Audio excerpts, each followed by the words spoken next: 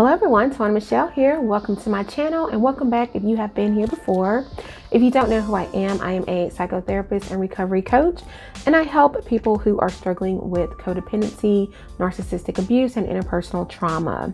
And today I am starting a new series that I'm excited about, and I will be giving you all a narcissistic abuse recovery tip of the week. And so that's what we're going to do today, because there are so many things that I think are important for recovery, and some of them I've made videos about, some of them I want to continue making videos about.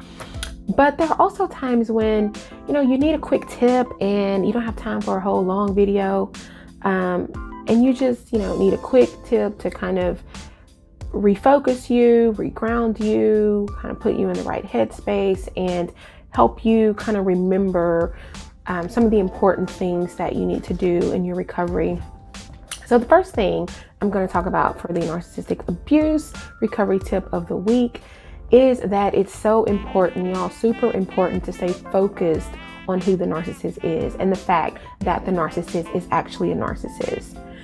That's so important because there are times, especially after you get out of the relationship with the narcissist and you are going through the recovery process, you are grieving. And as you are grieving, you may feel some loneliness and you have a lot of memories related to the narcissist, some good, some bad. But when you are grieving the loss of a relationship or the loss of someone in general, we tend to think about and focus on a lot of the positive moments.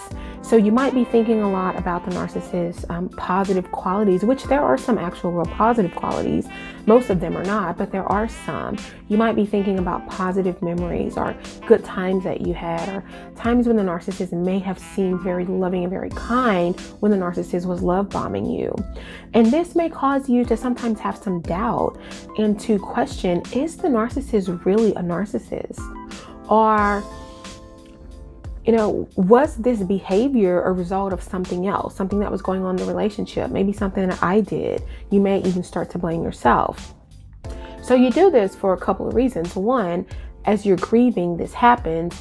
And secondly, because of cognitive dissonance. Cognitive dissonance is when you have completely contradicting and conflicting beliefs about something. And so it's like you want to believe the narcissist is good, but you know that the narcissist is not, because you've seen how cruel, evil, and abusive they can be.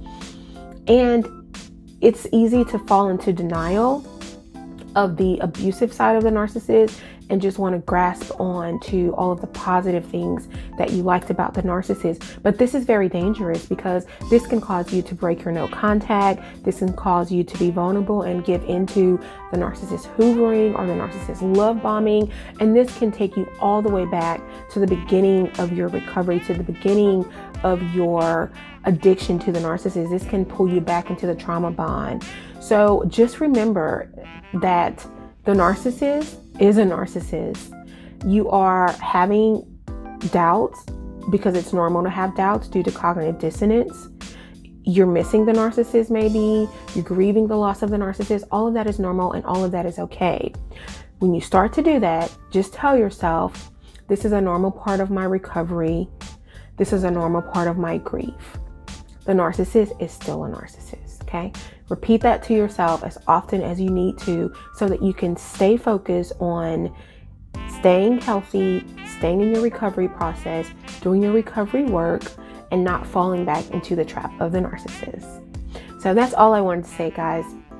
That is my narcissistic abuse recovery tip of the week. If you liked it, give this video a thumbs up. If you have not subscribed to my channel, go ahead. What are you waiting on? Share this video out with those who you think may find it helpful. And until next time, take care. Bye.